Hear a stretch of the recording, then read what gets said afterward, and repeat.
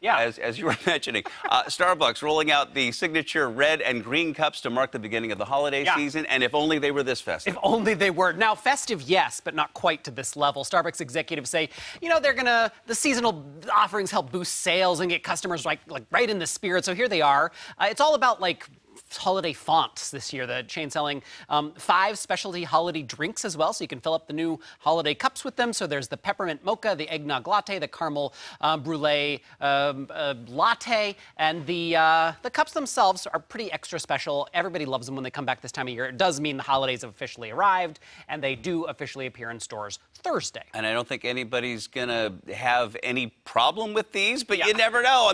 I mean, there was a whole brouhaha that popped up, perked up when over the cups a few years ago. I never understood this. I didn't either. 2015 was like the big one, but there have been several since then. I mean, that's when they do those solid colors, like the green ones and the red ones, and people were like, "Oh, you didn't leave any of the Christmas design, and it's being too politically correct." Whatever. Red and